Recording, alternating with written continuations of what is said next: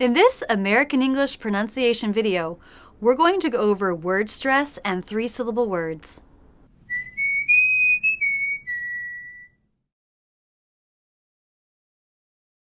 In American English, any word can have only one syllable with primary stress. That means there are three possible stress patterns for a three-syllable word. First syllable, da-da-da, da-da-da. Second syllable, da-da-da, da-da-da. Or third syllable, da-da-da, da-da-da. Let's talk about what's happening with these patterns. Basically, it's a mix of long and short. The stressed syllables are long, and the unstressed syllables are short. I've noticed that my students that are Spanish speakers need to work on making their long syllables longer. Da. Pretty much everyone else needs to work on making their short syllables shorter. Da, da, da. Let's look at a couple of words for each category. Stress on the first syllable. Rational. Da-da-da.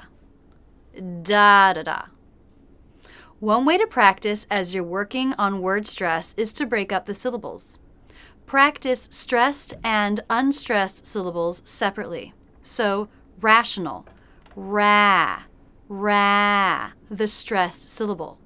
Notice how the voice goes up then down in pitch, ra. That's the shape of a stressed syllable. Click here to see that video, or look for the link in the description.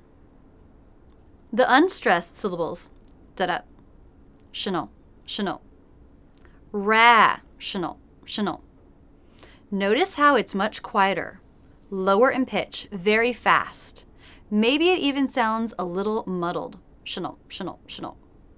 As you practice unstressed syllables separately, see just how short you can get these syllables. Try to make them extremely fast. Shano, shano. Rational, rational. Another word with this stress pattern, popular.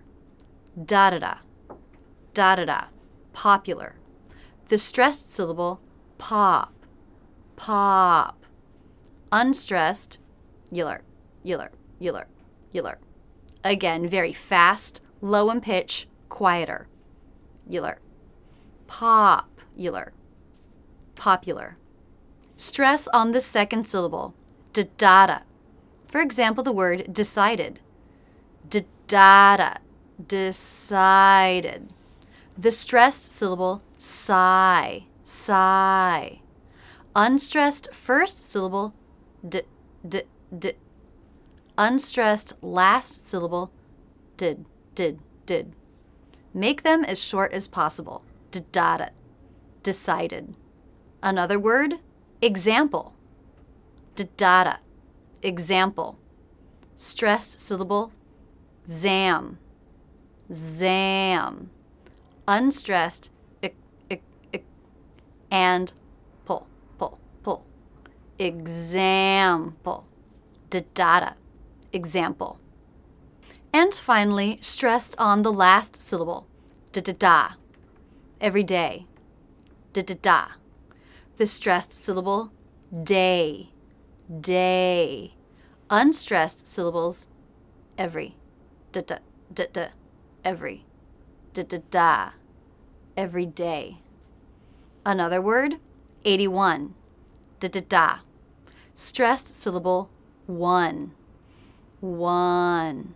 Unstressed syllables, da-da, 80, 80, 80, 80. 81. 81. Da-da-da. Da-da-da. This concept of long and short, of rhythmic contrast, is part of the foundation of the character of American English. Why not practice on rhythm as you learn a new word? When you look a word up in the dictionary, this symbol means primary stress. Let's say you've just learned the word sensation. You'll look it up in the dictionary and see this. Stress on the middle syllable, sensation. So practice it on just the rhythm a few times. Da-da-da, da-da-da, sensation. Paying attention to rhythmic contrast will definitely help you sound more American. Practice now. Choose a 3-syllable word and record yourself saying the rhythmic pattern, then the word. For example, da-da-da, example. Post it as a video response to this video on YouTube. I can't wait to see your rhythmic contrast. That's it, and thanks so much for using Rachel's English. Don't stop there. Keep going with my American English in Real Life playlist, my Reduction and Linking playlist, or any of the playlists on my channel. And don't forget to visit rachelsenglish.com, where there's lots more to work with.